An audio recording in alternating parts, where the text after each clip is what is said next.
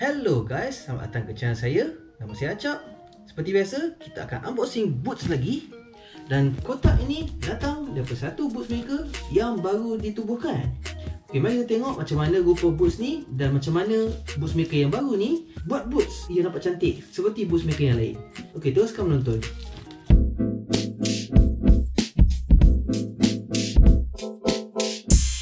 Okay, sebelum saya meneruskan untuk buat unboxing, jangan lupa untuk like video ini dan subscribe ke channel saya. Okay? Pisau. Semasa anda menggunakan pisau, sila berhati-hati sebab pisau sangat tajam dan boleh melukakan jari anda. Okay?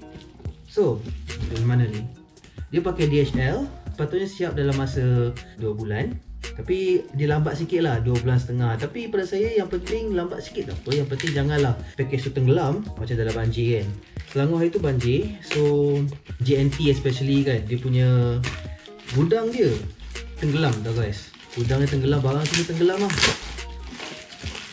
Bagus packaging dia. Dan ok, untuk packaging ni saya tahu mana nak buka. Kalau cerita lain tu warna hitam lah, saya tak tahu nak koyak dari mana. Now asyik tengok. Wah, saya koyakkan je. Daripada bahagian luar dia pakai kertas plain macam ni, plastik plain macam ni. Bahagian dalam pula kita boleh nampak dia pakai brown paper.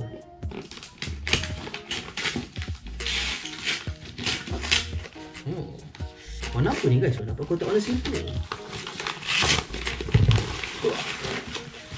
Oh,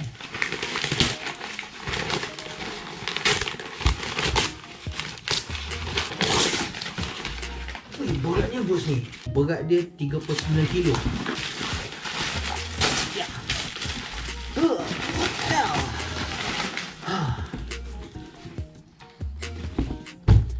Boots ini datang daripada Morson Boots. Nampak tak? Okay, so Morson kalau kita tengok logo dia nampak macam ada gorilla kat situ, King Kong kat situ. Mari kita cerita pasal Morson. Okay, so Morson adalah satu boots maker yang baru dan Stitch Down pun tak pernah lagi buat satu artikel pasal Morson lagi. Okay, apa yang saya tahu, Morson Boots ni dia macam adik-beradik ataupun dia cousin dengan Berminat, which saya dah beli boots daripada Berminat. Untuk unboxing Berminat, anda boleh tengok di link kat sini. Owner untuk Morson adalah Dio ada Nancy. It's me Dio. Macam karakter apa tu, Jojo Bizarre Adventure. Siapa tahu anime Jojo Bizarre Adventure, so anda mesti tahu siapa Dio kan. So Dio ada Nancy. Dia sangat friendly, very nice guy.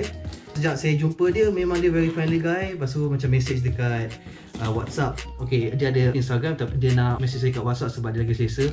Dan dari situ kami banyak borak pasal leather, pasal boot making. Dan saya pun, sejak semenjak ni pun saya dah mula untuk buat wallet seperti ni. So saya cerita dengan dia, leather apa yang sesuai untuk buat wallet. Dan dia ada bagi saya hadiah extra untuk buat wallet. Untuk saya buat wallet daripada leather daripada Indonesia. Boleh tengok. Sudah tengok ni dah.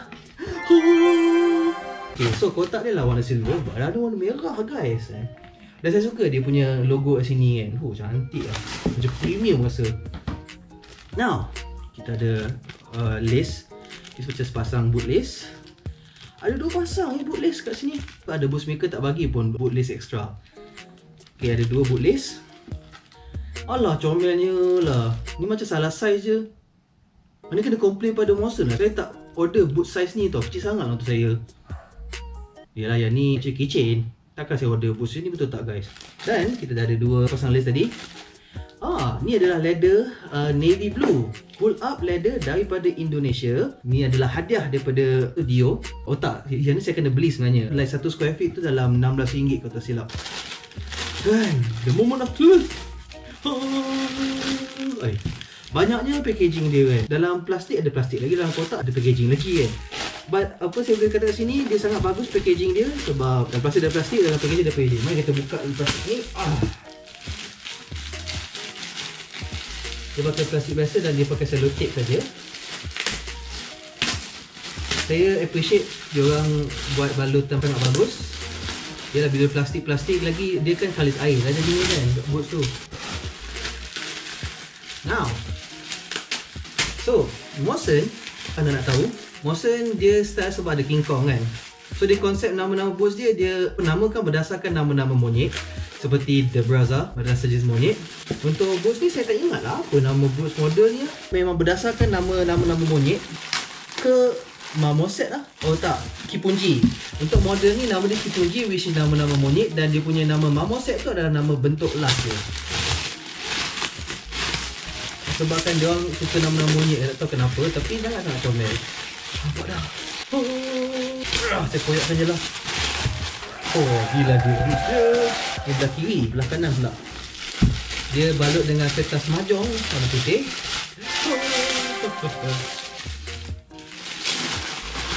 Dah bau dah.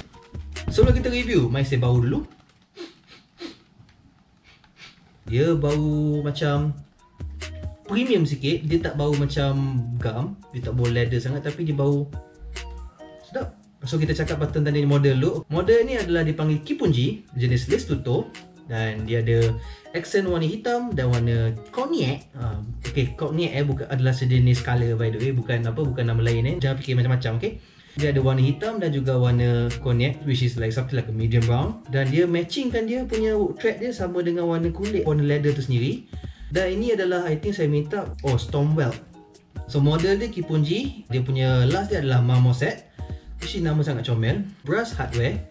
Dia ada 4 hooks dan juga ada 1, 2, 3, 4, 5, 6. Ada 6 pasang eyelets. Ada pull loop dan juga double midsole. Sebab apa, dia style Indonesia, dia suka letak thick midsole kat sini. Tapi saya minta 2 jadi ada 3, 1, 2, 3 kan.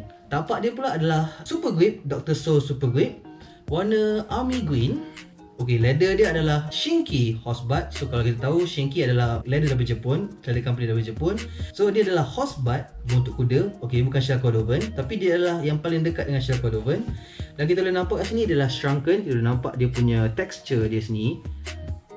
So nampak dia punya texture kulit tu, dia ada shrunken sikit, dia dah kedut-kedut tu kan. Dia adalah jenis yang sangat rugged, a very rugged style of boots lah kiranya. Dan saya tengok dia punya tapak dia pun cantik lah. Dia punya shining dia pun Anda boleh nampak shining dari tapak dia kan. Dia punya edge dia kan. Dan apa yang saya tengok, very interesting. Okay, dia ada 2 colour dan bukan macam like setengah-setengah boots dia suka buat satu colour terus kan. Ini adalah kira 2 lapis dia punya vamp ke arah dia punya apa bahagian apa ni kan. And also ada warna hitam kat atas ni, which is nice. And also ada pull loop. Kebanyakan boot saya adalah full sole. Ni adalah half sole. Tengok sini pun adalah full sole, tapaknya sampai ke bahagian belakang. Ini pula adalah half sole. Maksud tengah-tengah ni kita boleh nampak dia punya midsole kat sini So kepada anda yang nak tengok unboxing untuk jangkat, okay, ini adalah natural veg tan colour. Sangat cantik leather dia. Okay, anda boleh tengok di sini. Morson ataupun Dio ada Nancy. This is very nice pair of boots. Sampai saya sayang nak pakai boots ni. Dan bahagian yang dia pilih pun sangat cantik. Dia punya jahitan pun sangat bagus. Tak ada sengit-sengit. Jahitan pun sangat kemas. And saya tanya dia macam mana dia dapat di shine kan. Dia punya shine ni sangat cantik. Dia akan gilap sampai sakit tangan katanya. So macam okay, so kudos to you. Thank you very much. Teknik dia mengingatkan saya terhadap boots Pro Berminat. So anda boleh tengok Pro Berminat unboxing di sini. And also dia dah paku sini supaya dia tahan lama. And sangat cantik jahitan dia. Shining. Baguslah. Okay, bila saya pegang ni leather, dia ada sedikit feel waxy sikit. Dan kita boleh tengok kat sini dia punya texture kulit tu. Saya tidak terkata-kata. Dia punya finishing tu very nice. Ada nampak sedikit sengit kat sini. Di hujung depan ni kalau anda nampak. So ada sedikit lah sengit kat situ. Itu je lah. Yang lain semua cantik dah. Tiba-tiba nampak situ sengit pula. Tapi tak apa. It's not easy to make a very nice, awesome pair, flawless pair of boots tau. Untuk someone yang baru start buat company boots sendiri, of course lah cacat sikit tu tak apa lah, it's okay lah. Tapi saya sangat suka boots ni. And it's a very nice pair of boots. Anda semua patut check out Morson Boots. Sekarang dia ada banyak jenis style of boots kan. Daripada lace tutup, daripada the braza, ataupun yang something yang service boots. Dia ada lucky look, which is an engineer boots. Sebabkan dia orang baru nak start kan. Harga untuk Shinki horsebud adalah dalam $400 termasuk shipping macam tu. Get this good deal. Kalau dekat boots maker lain dia akan harga $500 ke atas tau. Thank you very much Dio ada Nancy. So this is videos for you.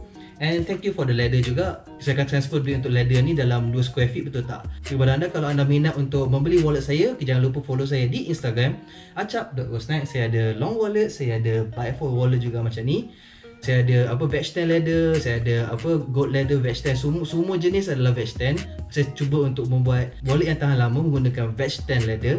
Saya pun ada chrome tan juga, tapi saya lebih suka pakai veg tan sebab dia punya finishing dia lagi cantik. Itu saja untuk saya punya unboxing untuk hari ini. Jangan lupa untuk like video ini dan subscribe ke channel saya. Jumpa anda di video yang akan datang. Bye bye.